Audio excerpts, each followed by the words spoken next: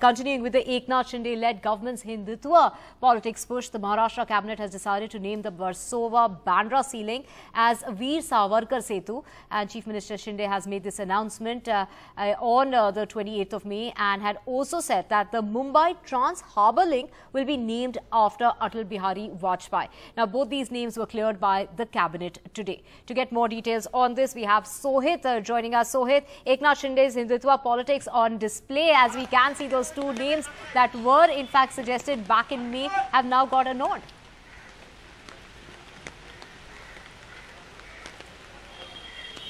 Well, ahead of the elections that is going to happen next year, yes, the Hindutva politics or the Hindutva agenda and the push that the Chief Minister and the Deputy Chief Minister have been talking about can be clearly seen. As you rightly have been saying as well, that yes, now while the Chief Minister had mentioned it earlier and announced that the Bandra-Versova sea link will be named after Savarkar, and at the same time he had also announced now that the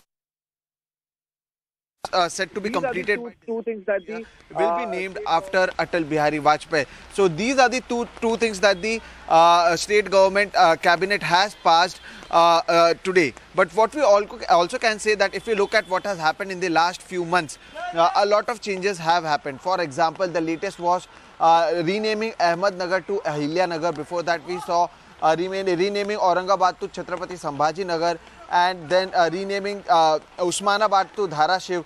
The Chief Minister has also announced that the coastal road, which is also under construction in Mumbai, will be named after Chhatrapati Sambhaji Maharaj.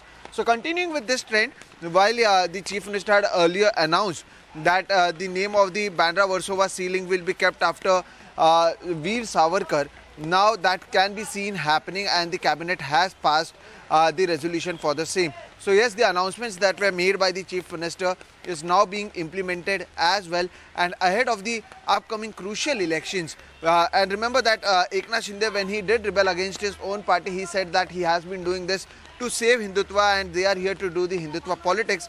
So continuing with his Hindutva agenda and Hindutva push, what we can say is that a lot of renaming has been happening, and the latest on that is that the cabinet has accepted the renaming, or what we can say is that the name of Bandra-Versova sea link has been kept on the name of Savarkar, and at the same time the MTHL bridge has been kept on the name of Atal Bihari Vajpayee, the ex-Prime Minister of India.